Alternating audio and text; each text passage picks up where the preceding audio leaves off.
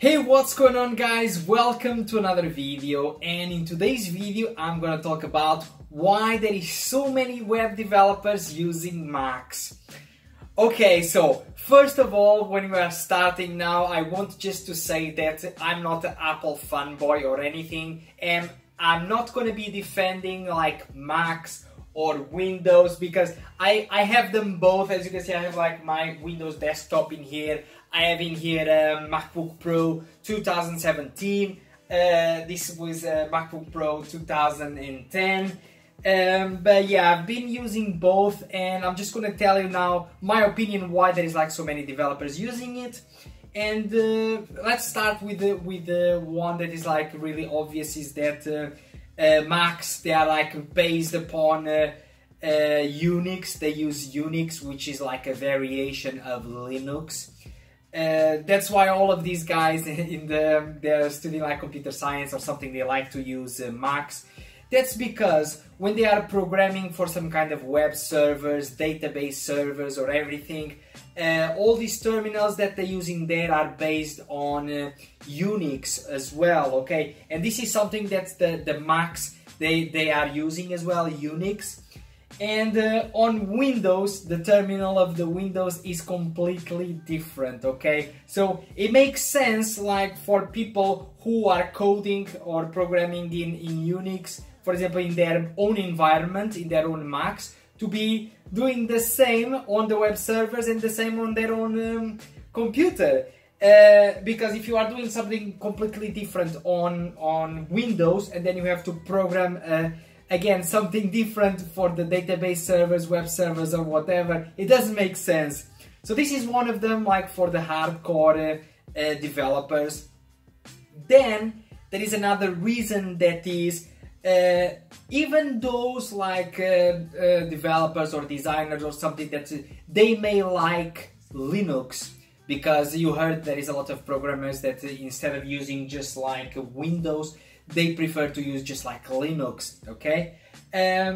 But for example, there is a lot of software out there that is still not available for Linux.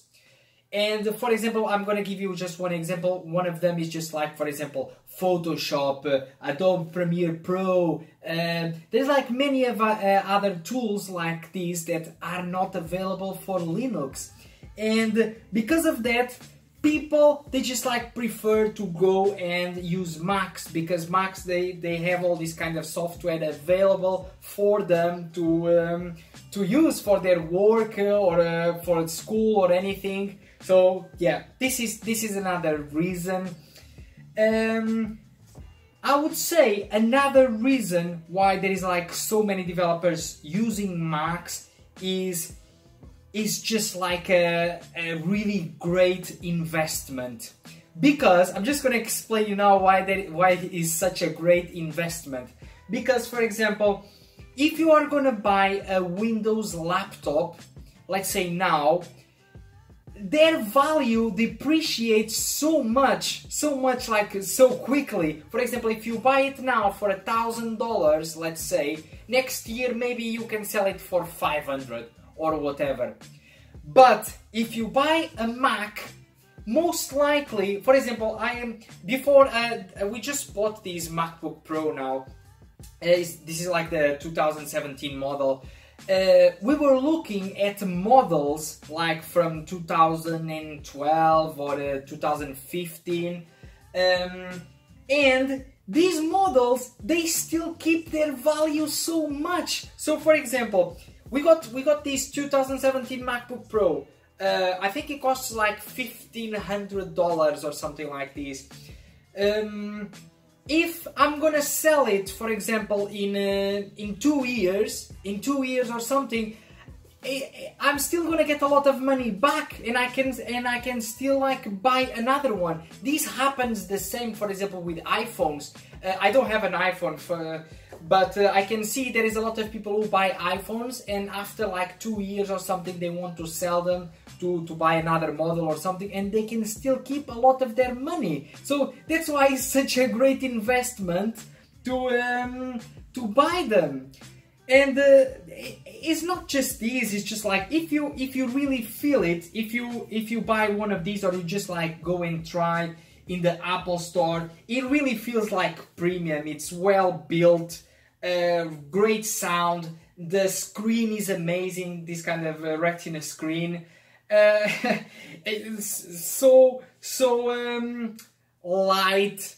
I mean, there's like so many reasons. This is just like some of them. And of course, I also think they are a little bit overpriced. I admit, I think in my own opinion, but